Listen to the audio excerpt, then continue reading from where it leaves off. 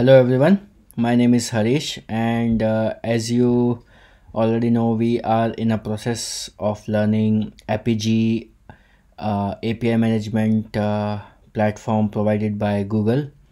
And in our last few tutorials, we created a spec, then we created a API proxy, and then we went to that API proxy and added a API key. And in today's tutorial, what we are going to do is we are going to create a API product, and then we are going to create a developer portal which any developer can go and register and then start using that product from that API portal. So as you might have already guessed, so what we are going to create is first an API product for our API. So what I'm going to go and do is going to click on API product to add a new product here, and I'm going to name it as employee product, and let's add display name. Description is optional, but I'm just going to put this, and then I'm going to choose what environment I want to deploy, and access I can make it, keep it private or public or internal only. Internal only is to only people in your organization. Public is anybody can see it, and private is only accessible to external developer with explicit permission during app registration. So as of now, I'm going to make it public, and then if you want to add, you can add a quota here, default quota, and if not, then you can also go to your API policy, API proxy, and then create a add a policy there which can do this quota generation. So I'm just gonna add this quota also. So I'm going to put it as 5 requests every 1 minute. So this is my default quota setting, and then I'm going to add my proxy. So this is my employee backend API proxy, and we are going to add that, and then we are going to leave other thing as default, and I'm going to save it. So with this we have a new product created, that is employee product, and now we are going to create a portal for our application or our API. To create a portal, what you have to do, you have to go to publish and portals, and you create on that. And as of now, I don't have any portal created. I'm going to add a portal, so let's click on get started, and we are going to create a new developer portal. So I'm going to name it employee API portal, and I'm going to add employee APIs as its description, and then I'm gonna hit create. With this, it's going to create a blank out of the box portal for you, which you can later customize based on your organization's branding or design. So we'll see how to do that as well. So it's going to create that portal here, so let's wait for it to finish. So with this we have a portal available, and it is out of the box, and if I just go and click on live portal, it's going to open that portal for me. So here out of the box, this all thing is available. It created an Acme developers and APIs, quick start, sign in. So this sign in process is out of the box available to you. If any developer come, he can register for your API, but as of now we don't have an API, so no API found. We have to get that API created here. So I'm going to go back to my portal, and here you can see overview in like in this drop down.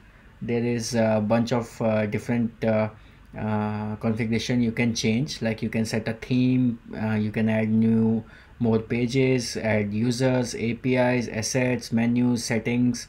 So what I'm going to do first is add a API here. So to add that API, I'm going to click on API and I'm going to select which API I want to publish through this portal. I'm going to select employee product and then going to hit next. And for this API documentation, since we already have a Swagger spec created, I'm going to create our documentation through that spec, and it will open up that spec here. Or you can very easily upload a new file or import it from a URL, but since we already have a spec created, I'm going to do it with that. So I'm going to select that, and now it's going to show you other information like do you want it to be available to anonymous user, like anybody can view, or only registered user. So what this means is even if the developer is not registered to your portal, he can still see, but if you select this, and he will be only able to see that API after he's registered. So as of now, I'm going to select it anonymous and I'm going to make it published, and I'm going to hit next. So here you can put a title, employee product, and like what is your title for your API. And you can add an image, your product image, that is your branding or your organization image. As of now I don't have anything, so I'm just going to hit finish. So now you have your API created. If I go back here and if I click APIs again, or maybe let me refresh this.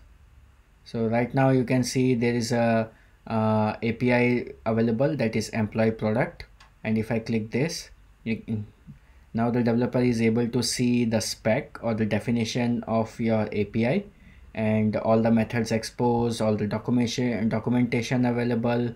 So he can go and try all this different information. He can very easily try this API. He can click on execute and he can see that something is coming back. So it's very easy and simple. So he can of course go to post and he can add some information here like birth dates and all. So this all information is pulled through your Swagger spec and everything is coming from there. So now this is all well and good, but if you remember, okay, let me go to my Postman. So as you remember, we still are not able to call our API because it's still asking us that there is no key available. So that key is basically API key, and I need to provide something here. And how to generate that API key? So in our first tutorial we added a app in our management UI, but that's not the normal way API works. So what API happens, like during API, is your developers can go and create a sign-in. So I'm going to register an user here. So I don't have an account, so I'm going to create an account. So I'm going to say demo, and just going to create demo account, add email,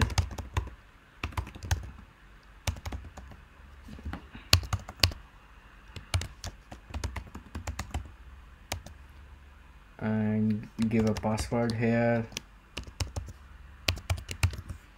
So this everything is out of the box available when you created a portal. So it will send you an email where you can register. So I'm going to pause and go to my email and confirm my account. I have got an email where I can go and confirm. So this email format and everything is by default provided. So I'm going to click on this link.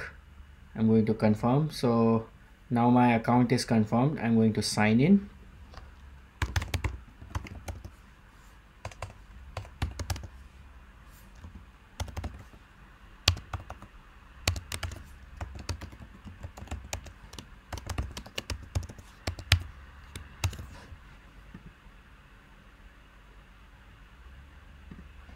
So now as you can see, I'm signed in to this developer portal, and I can create apps also. So I'm going to go to my account and select this apps, and I'm going to create a new app. So now I'm going to create new app, that is I'm going to name it my awesome employee app and awesome employee app. So that's my description, and I'm going to select what kind of product I'm going to access for this API. So if you remember, we created when I explained you can have multiple products. So your portal as of now only provides employee product, so you can have multiple products available. So since we have only one, so I'm going to select this, and then I'm going to click on create. So now since I have created this, and now you can see I have got a key, so I can very easily copy this. Now my key is associated with this product, and I will be able to call this API. So if I provide that key here and then make a request, so that key will maybe I didn't copy properly. Oh, sorry, I copied wrong thing. So I should copy this. Oops. Okay, so this key is generated, and now since I have a key, I am able to call that API. So this is how the whole flow will work. Your developers can go and create an app. So right now it is automatic approval, and you can have a approval process associated with that. So when we created that product, let's go and see that product. So it is request approval is automatic. I can very easily have a approval process, and then based on those approval process, then only those developers will be able to access. Or if you want to have monetization, like the credit card payment should be done, then that also you can do very easily integrated here. So as you see, Apigee provides a lot of out of the box functionalities, which you can use to create portals and other things. So we will continue to learn more, and I'll see you again in the next tutorial. Thank you so much.